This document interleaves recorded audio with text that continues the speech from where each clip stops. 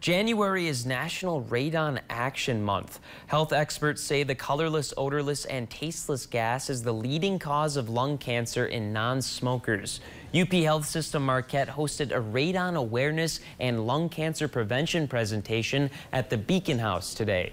Dr. Matthew Karulf told attendees about the dangers of radon and how to stay safe. Karulf says the best way to protect against radon is to test for it. Outdoor exposure to radon is pretty low, but it will concentrate indoors, particularly modern dwellings that are well sealed.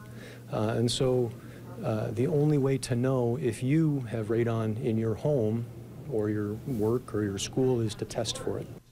Dr. Karulf recommends testing your home at least every 2 years.